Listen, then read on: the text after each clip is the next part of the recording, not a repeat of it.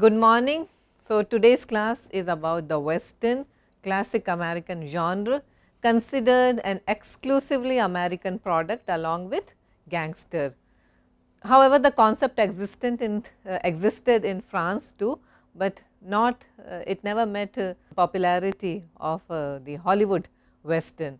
The Western has been known to be the longest genre of all, apart from gangster cinema, and it points to America's fascination with the frontier as a site of something new and better. Typology of the genre includes conflict between a civilization and the open range of or wilderness, and if you have noticed, you consider John Wayne's The Searchers, directed by the great John Ford. These are the great directors of the Western genre: John Ford, Howard Hawks and Sam Peckinpah, whose The Wild Bunch we will be discussing today. So, if you remember The Searchers by John Ford, you remember that you may recall that the hero John Wayne, he comes arrives on the scene, he is framed in the doorway, and when the movie ends, again we see him framed in the doorway. Okay, so, the perennial outsider, the conflict between civilization and wilderness, and what does the hero prefer? Wilderness quest, on an eternal quest. So, protagonist operates at the point of conjuncture of these two opposing values. The Western hero is the embodiment of the rugged American individualism who never wishes to, or for some reason who could never settle down. He follows his own personal code, and consider the parallels between the Western hero and the gangster hero. Both follow their personal code of values and ethics.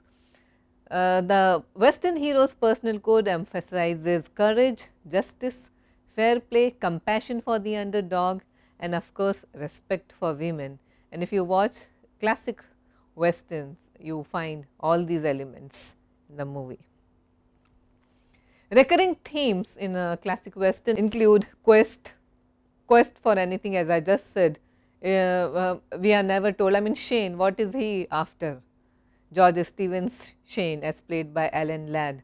What is the quest for? He is not exactly a shadowy figure, but a mysterious, enigmatic figure who arrives from nowhere and rides out into nowhere. He just spends some time in this particular small town, rids the place of its scum, and then rides away.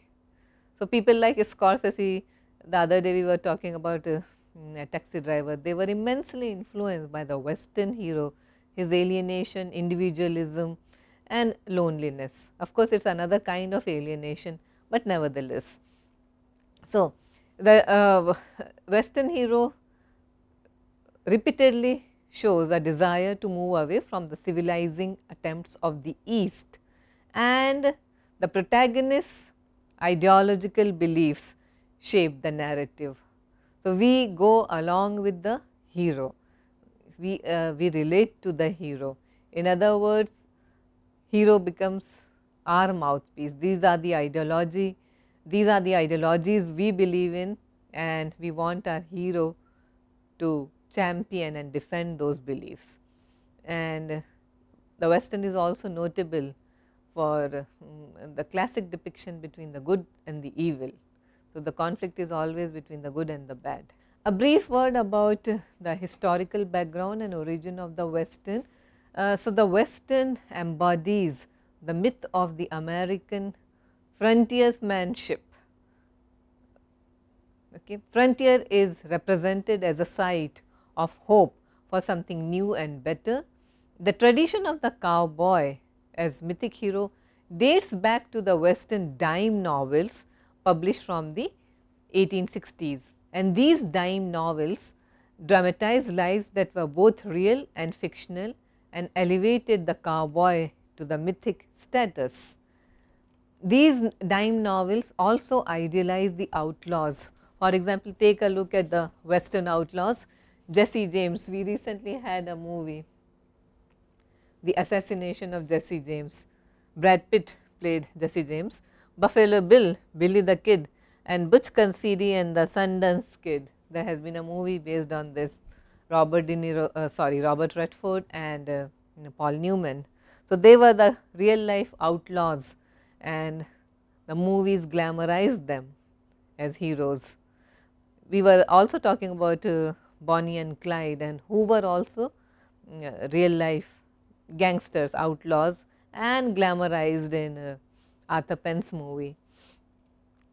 So, at this point I would like to draw your attention to this extremely celebrated film director Sam Peckinpah, who was at his peak during the 60s, and he is lovingly called the Bloody Sam because of his fascination with blood and gore on screen. One reason for this shift, especially during the late 60s, towards so much of blood and gore on a screen, could be the socio-political climate in the US. We were talking about the assassination of JFK, Martin Luther King, and also Robert F. Kennedy. So, three major political assassinations, Vietnam War and the strong anti-war feelings, the Watergate scandal, and all these things expose the myth of the American pioneering spirit. Cinema reflects these things. So, Sam Peckinpah, the Picasso of violence, celebrated for the cinema of Ballad of Bullets.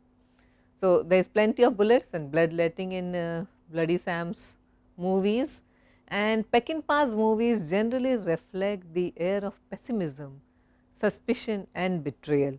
So, Western also combining the elements of noir. Peckinpah's contribution is that he brought the traditional Western into the gloom of a modern ironic age. When we talk about noir and neo-noir and classic noir, and somewhere in between is Sam Peckinpah. So, he combines the traditional Western and the noir elements with the then contemporary beliefs, and gives a very modern and ironic edge to his films. He achieved a fusion of the Western myth and the existential heroes, and he is an inspiration. The other day we were talking about Martin Scorsese. So, he is an inspiration for Scorsese, Tarantino and Robert Rodriguez, especially with his fascination for blood and gore and depiction of extreme graphic violence on screen. His movies are critique of violence. He felt that people have become inured to violence, immune to violence because of the commercials shown on television screen, the amount of violence on television screen, and there was a need to sensitize people through a heightened stylized violence, and that is what Peckinpah aimed to do. Almost a Hemingwayesque figure, he had seen action, flown planes, ridden horses. So, he was a very glamorous, very charismatic character himself. He was an adventurous spirit and believed in the heroic code in the American cinema. He considered religion as a repressive idea, and most of his movies present him as an elegist for America, so an American elegist. One of his famous movies is Pat Garrett and Billy the Kid, 1973, and you find extreme violence, abundance of it, male camaraderie and ritualistic killings on screen, plenty of macho posturing and whiskey guzzling scenes. And it is interesting to note that even kids in Peckinpah are quite violent. It is a town full of kids who amuse themselves by swinging on the hangman's noose. So, Pat Garrett is an anguished lament for the West which is gone forever and will never come back, and the characters acknowledge their end in the West's decline. You would be interested to know that Bob Dylan wrote a song, Knocking on Heaven's Door, for this particular film. Mexico is often used as a setting in Peckinpah. So, after his marine service in China, he was in the war, he went exploring in Mexico, and most of his works are informed by political corruption, military despots, idyllic peasants and lawless roads. So, Mexico has always meant something special to me, that is what Peckinpah says. My Mexican experience is never over, and always a man of Mexico. 1974, a very unique, a very eccentric title, Bring Me the Head of Alfredo Garcia, starring Warren Oates, Isela Vega, Emilio Fernandez.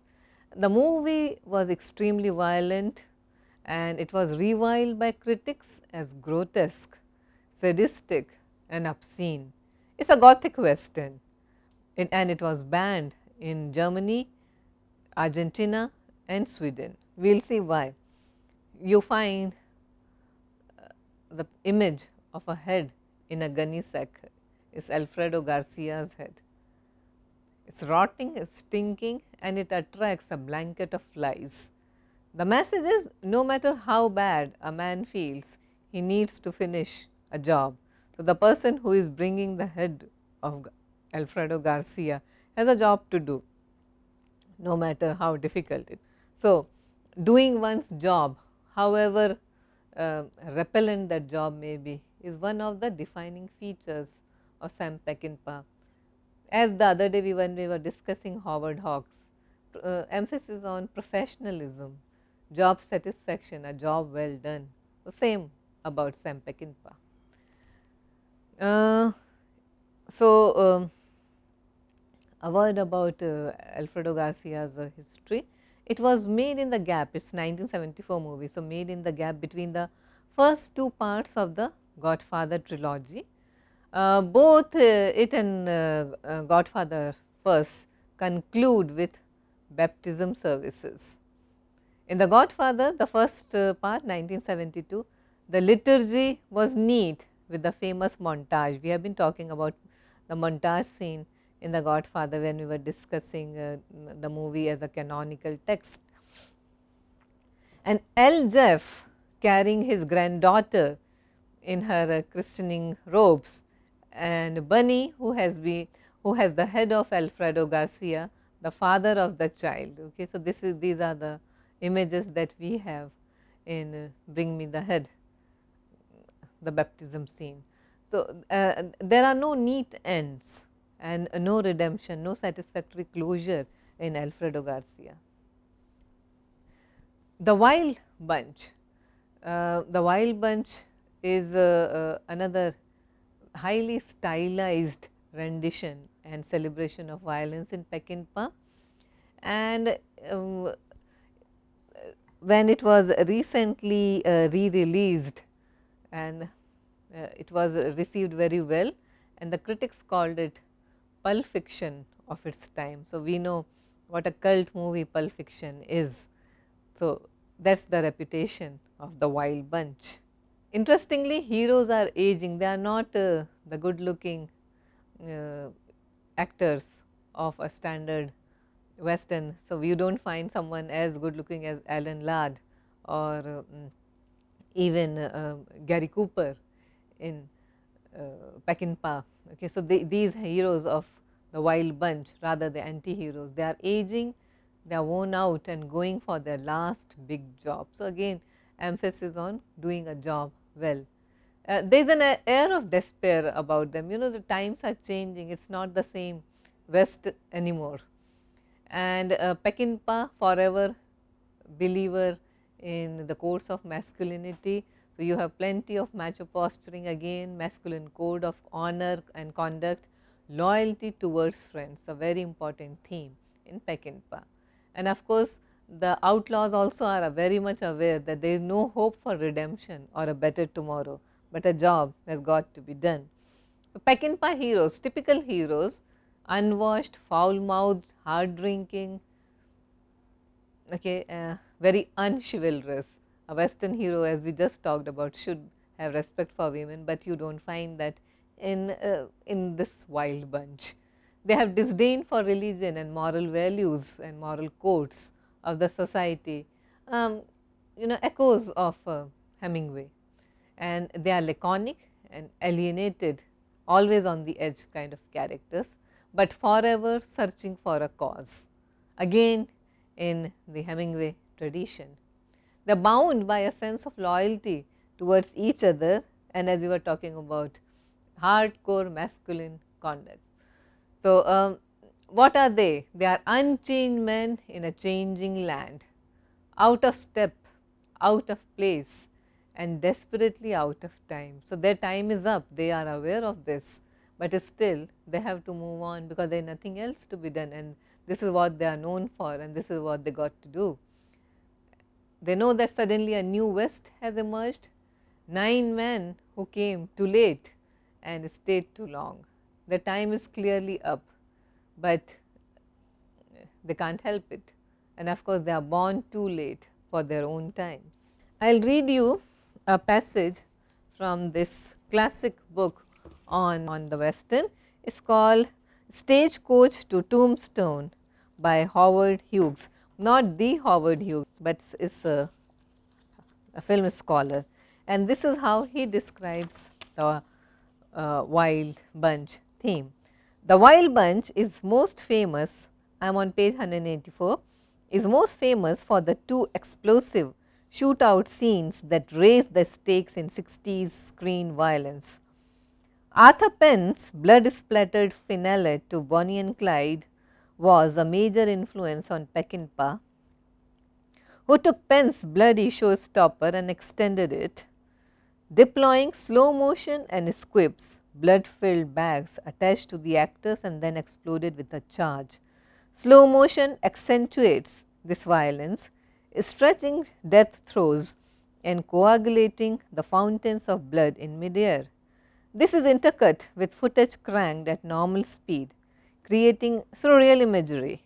For the Starbuck ambush, there were 230 people and 56 horses on set. Peckinpah's orchestration of the pandemonium is inspired with the bounty hunters picking off the outlaws as they try to reach their horses. The bunch use members of a temperance parade as human shields and blast their way out of town, while bystanders are trampled under horses' hooves and mown down in the ferocious crossfire. So, this is what these people are, ruthless killers and extremely cruel. They would not stop at anything in order to attain their goal. I read further.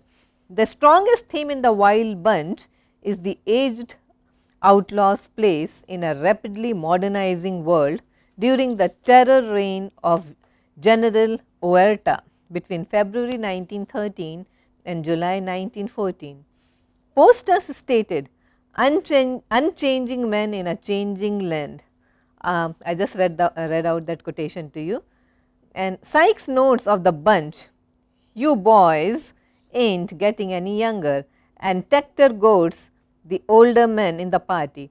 "Running with Brother Pike and Old Man Sykes makes a man wonder if it ain't time to pick up his chips and find another game." Following the disaster of the Starbucks setup, what's left of the bunch limp south. Pike says, "I like to make one good score and back off," to which Dutch incredulously replies, "Back off to what? There is no place to go." In the course of their journey, Pike and Dutch talk about the past, how Thornton once rode with them as a comrade, and how Pike was wounded when the husband of his lover Aurora came home unexpectedly. Of their dealings with Mapache, Pike says, "This is our last go around, Dutch. This time we do it right." The armaments train robbery may hark back to the good old days, but their days are closing fast. So, memorable lines from the wild bunch. Now, from Peckinpah, we will move on to more general kind of westerns, and let us talk about the woman in the western.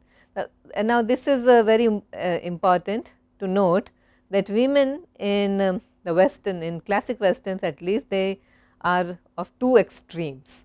So, you have the homemaker, the feminine and the civilizing woman, who is a civilizing influence on the hero. They are often damsels in distress and very often blonde. On the other hand, the other extreme, you have prostitutes, barmaids and rape victims, and very often dark haired. Okay, but most often they too have hearts of gold and a soft corner for the hero. They often die for to save the hero's life.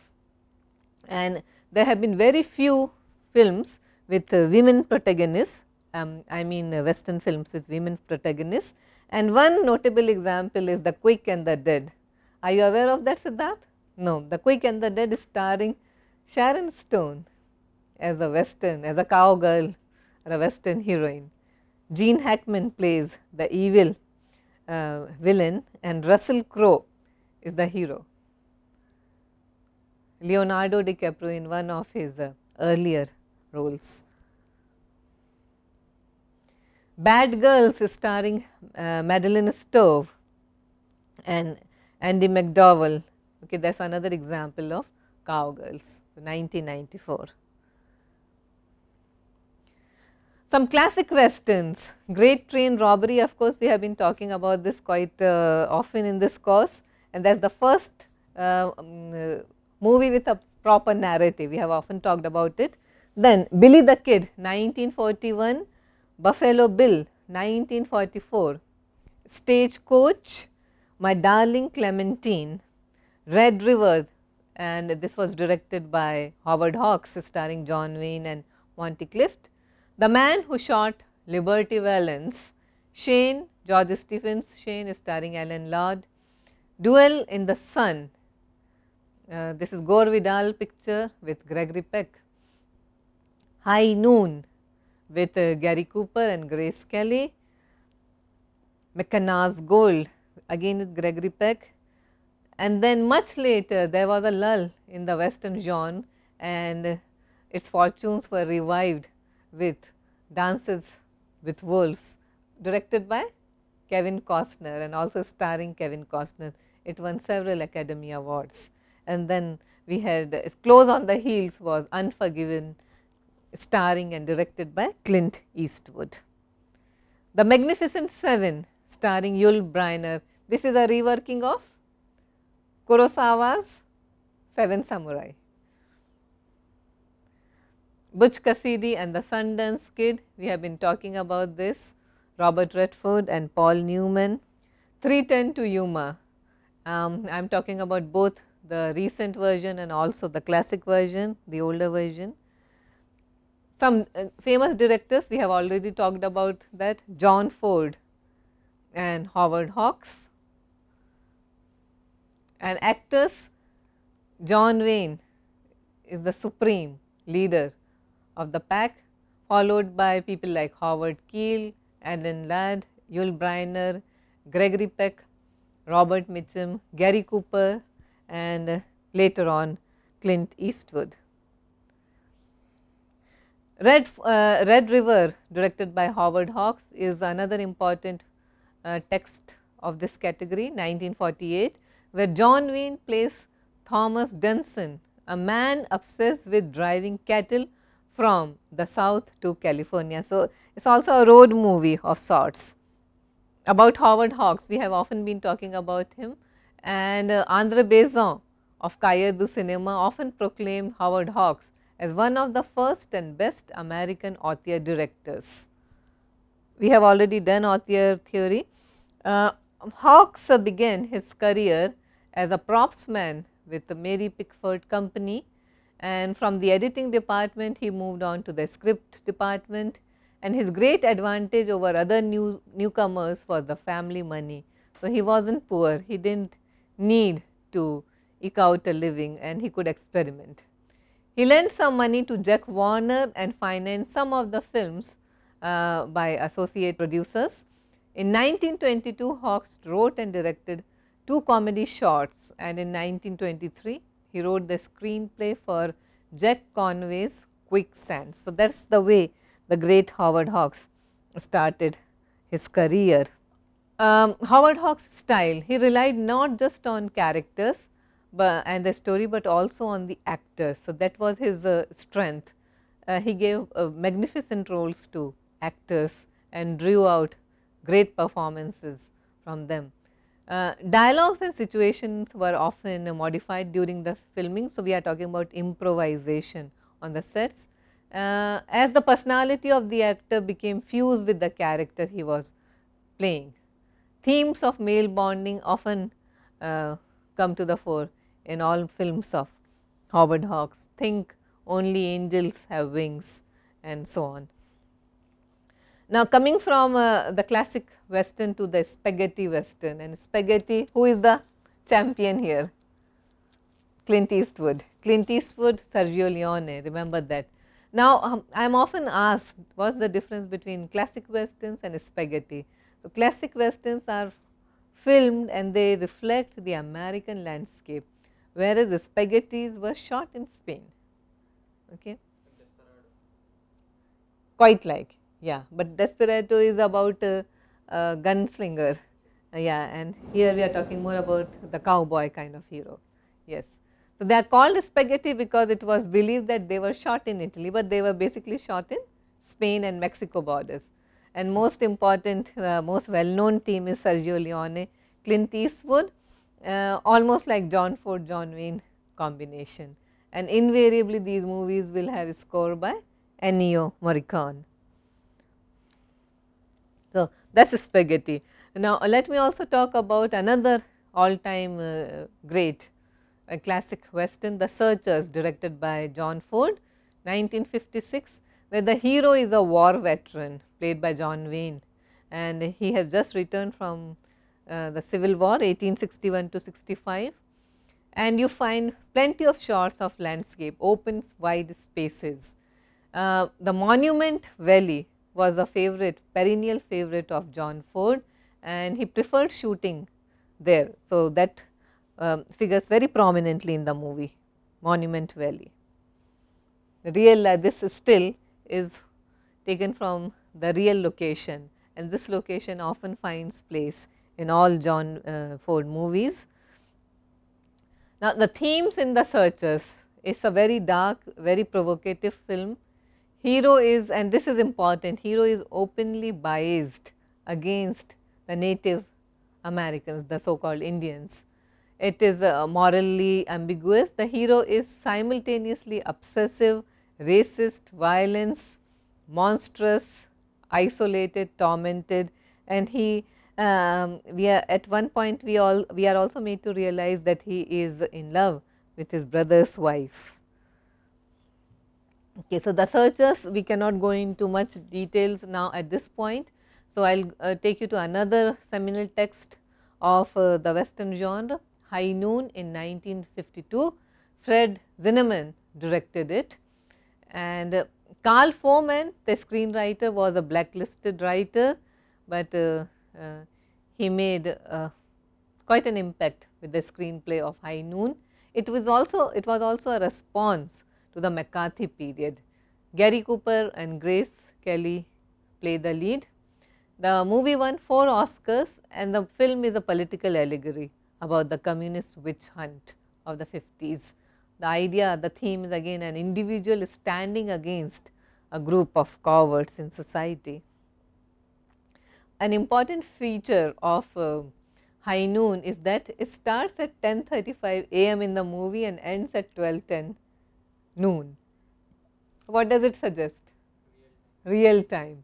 Yeah, real time. The movie is actually taking place in real time. We are told that at 10:35 the hero is getting married, and immediately after that we are told that a bunch of crooks, these hooligans, once he had put them away in prison for a couple of years, and they are now let out, and they are coming here, coming back to the town to get their revenge on him, and everyone in the town advise him to leave. He is a sheriff there, but he just got married and he is now posted in another town. But then he says, if the goons are coming, if the thugs are coming, how can I leave the town until my successor takes over? So, he is waiting for the next guy to take over and he will not run away. So, he is that kind of a typical American courageous hero. but in a town full of cowards. So, again an allegory of the McCarthy period where friends would not stand by friends. So, it in a way condemns the US judicial system and society where real villains are let off easily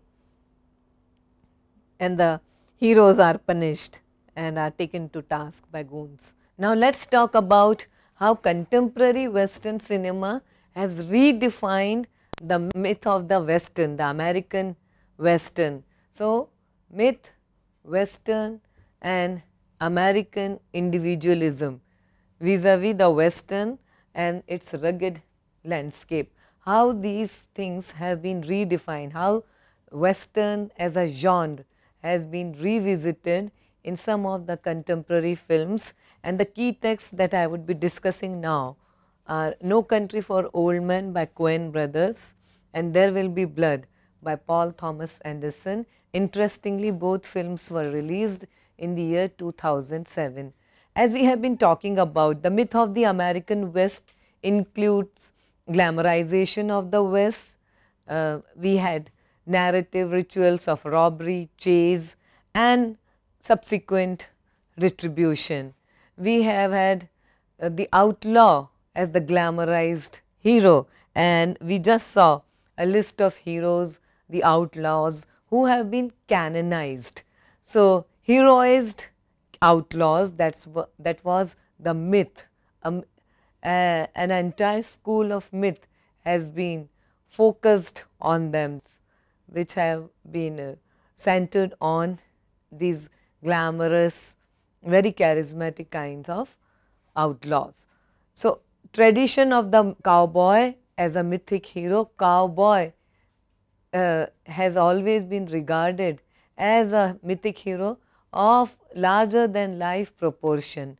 This has been heroized in several versions, including in dime novels, in literature, as well as in American rock music as late as in the 60s.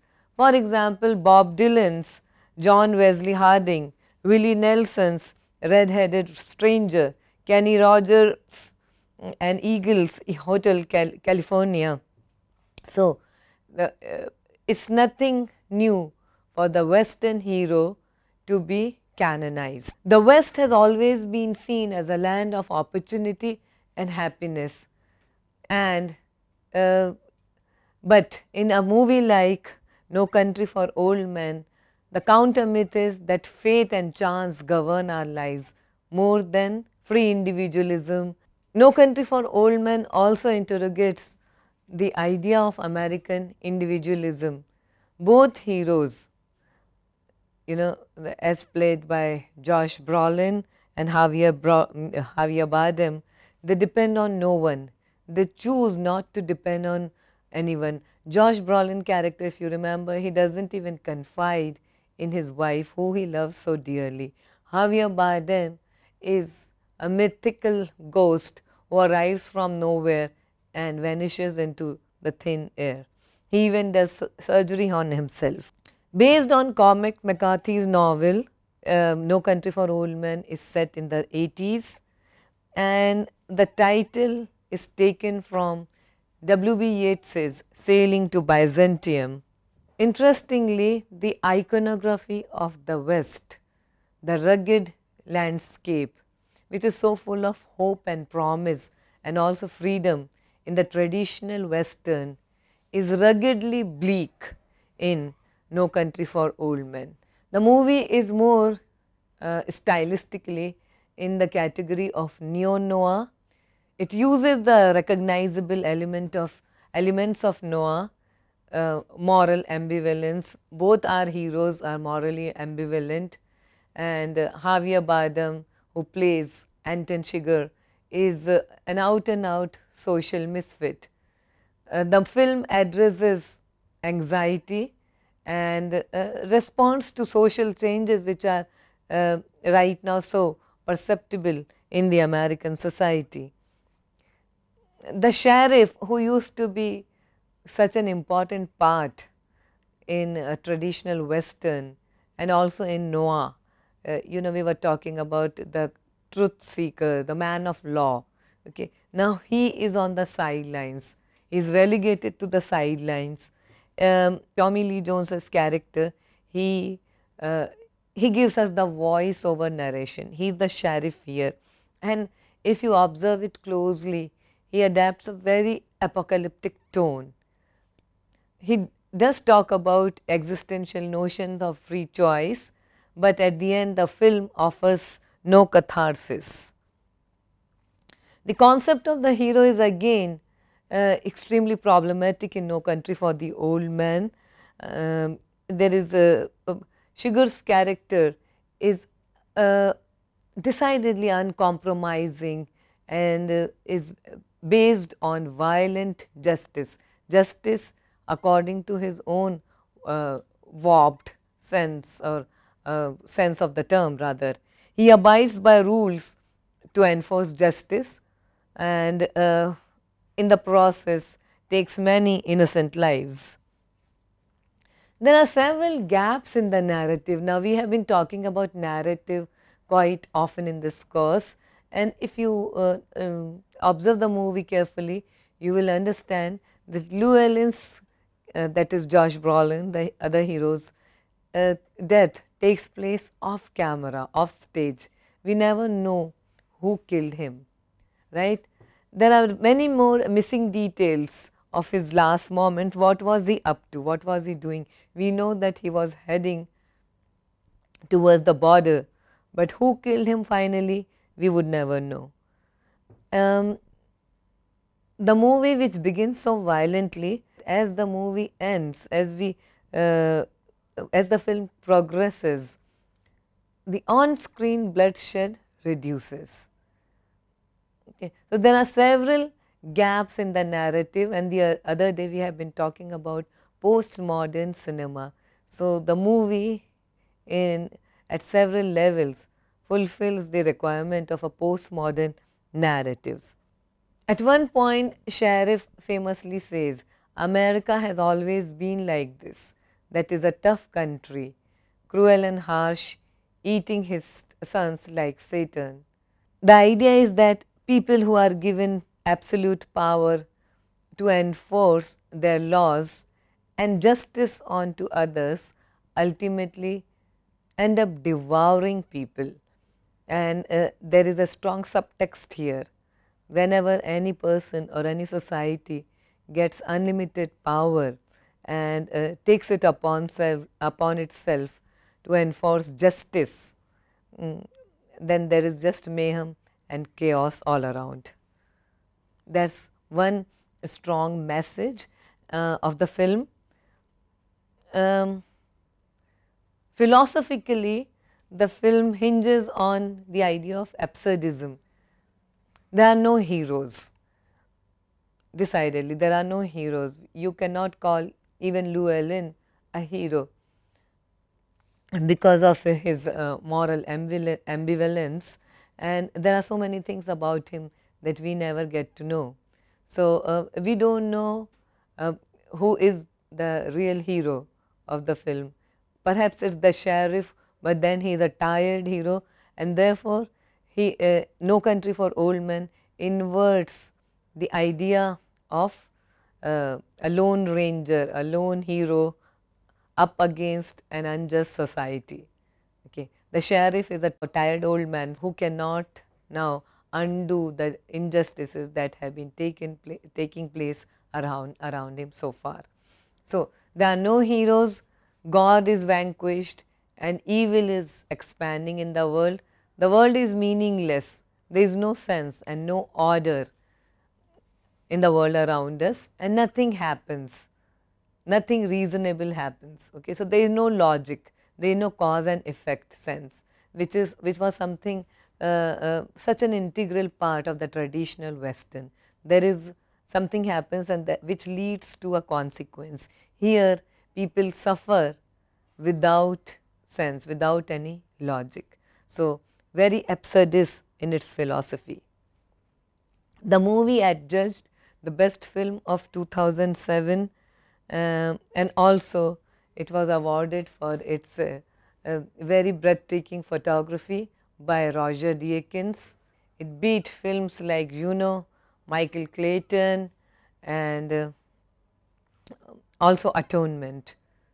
Not to forget, There Will Be Blood also. So, it emerged as the best movie of that year, and Javier Bardem won Best Performance by an Actor in a Supporting Role. We are talking about the Academy Awards. Now, There Will Be Blood. Let's talk about how There Will Be Blood subverts the myth of the American Western and individualism.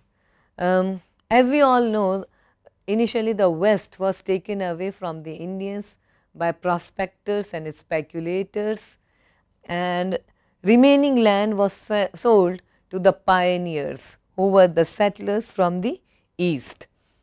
By the 1890s, the western frontier was declared closed. The pioneers or the founding fathers in the American literature have been celebrated in the works of Walt Whitman, Mark Twain, James Cooper, and there has been a strong feeling of identification with these founding fathers.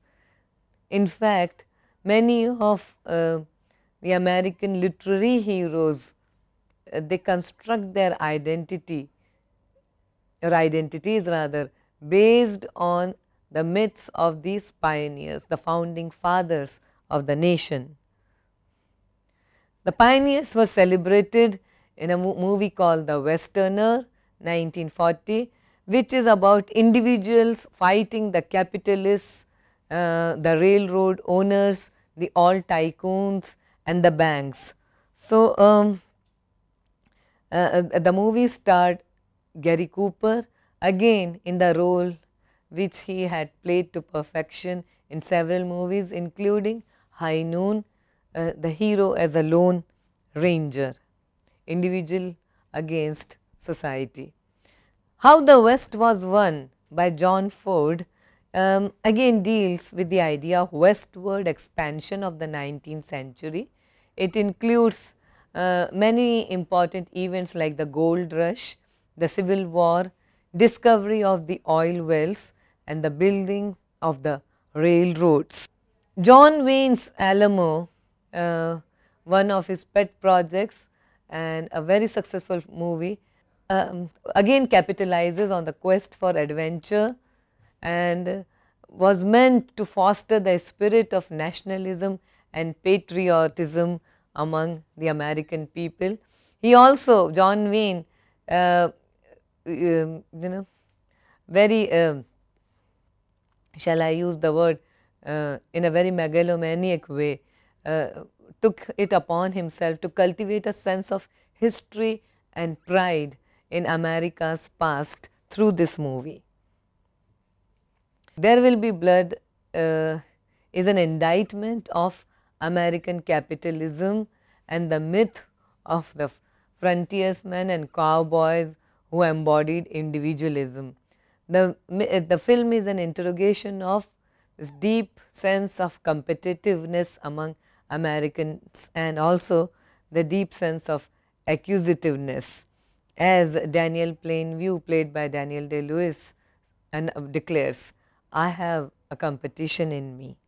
Based upon Upton Sinclair's novel Oil, which was published in 1927, the film is set in 1898 during Southern California oil boom, and first 15 minutes of the film are eerily silent.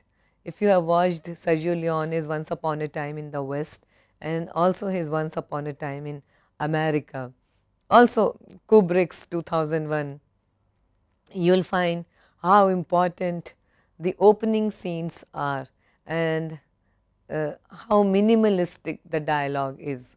So, there is hardly any dialogue in the first 15 minutes of the film, as we just see Daniel Plainview roughing his way up in the world. Okay. So, man versus rugged nature, and this nature is cruel, is harsh, is devouring. He almost loses his leg in an accident, and then through the film he walks with a limp. So, the major themes in the movie are greed for oil, greed for land, family relationships, obsession, revenge, and struggle for power. The myth is that pioneers had steadfast morals, and therefore through hard work, determination, they rose to prominence, and that the US was nourished solely by the blood and sweat of heroic common people. But this is not something that we get to see in There Will Be Blood. So, the hero is anything but a man of principles. He is unscrupulous. He stoops to any level to get what he wants, and what he wants is absolute power. He is an individualist, all right, but an acute loner. When he is amidst people, he walks out. Too much confusion. Another memorable line from the movie, I look at other people and see nothing worth liking. He chooses alienation and estrangement from people. He is a misfit, but not in the tradition of the ideal Western hero, a man who may be an outsider, but who has a heart of gold. So, There Will Be Blood subverts the myth, the traditional notion of the hero. The myth is that the Western hero is a wanderer and never settles down. And Plainview clearly says, I see the worst in people. I want to rule and never ever explain myself. I have built my hatreds up over the years. So, it is not just a hero who wants to wander around. If Daniel Plainview does wander around for the first part of the film, first half of the film, but once he decides to settle down, it is to rule and to expand his empire. Interestingly, the church is, or religion is shown as the other side of capitalism. There is a church in the oil fields, and while we witness Daniel Plainview's greed and hatred for people, we also find hypocrisy and greed of the man of religion. So, what ultimately is at the core, that religion and capitalism both are unprincipled, competitive and ruthlessly ambitious. Both these very important ideals, they become nothing but an allegory for desire to control people. A Western hero, again another myth, restores family values and re-establishes order and then moves out. Think Shane or The Searchers. The hero restores order and moves out, even High Noon. But here the hero is driven by revenge. By the end of the movie, he yells as he seeks revenge, I am the third revelation, I am who the Lord has chosen, and famously, I drink your milkshake. So, at many levels, both No Country for Old Men and There Will Be Blood subvert notions of individualism, the rugged landscape, American competitiveness and capitalism, and also notions of patriarchy. So, the Western has come a long way, and therefore, it is all the more interesting to observe that both these movies, which were made in 2007, have a strong political subtext. And if you read the American history in recent times, then you will understand how relevant these two films are to our times.